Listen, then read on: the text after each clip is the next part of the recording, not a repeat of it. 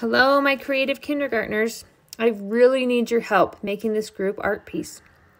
I have absolutely loved all of your creative decorating of your clay hands that I just got out of the kiln. So with your help, I know this art project will be amazing. This is an example of what I'd like your help creating. If you look close here, you'll see what other kids have done.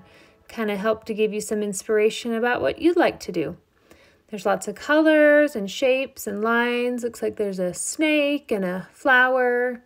Lots of circles and designs, even a little smiley face. This is a closer look at the top of the picture. I can see a star and a heart. Lots of colors, just whatever you feel like designing. This is exactly what I need you to do, is just get out your creative hats again for me. This is another example of a art piece that's kind of the inspiration of what we're going to do together. And another closer look. This one has just lots of colors again, lots of different angles and shapes, and just some creative lines. So look in here and see if this gives you some inspiration on what you'd like to do. And here's a close-up of the top. Lots of different cool things to do.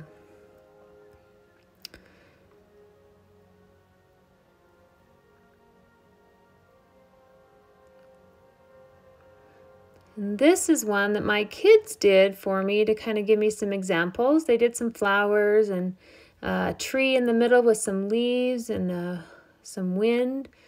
Just shapes and colors and just whatever they felt like drawing for me.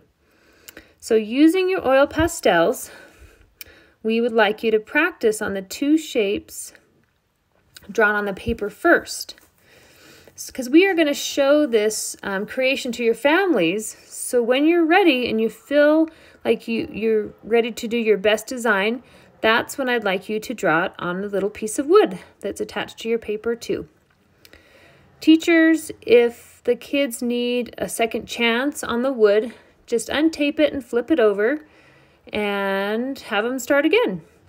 If you would have them put their name on the back side of their wood, so I know which way is up and which way is down. So their name will be on the back side, and so I'll know which side to adhere. All right, my kindergartners, thanks so much for your help. I can't wait to see what you've done.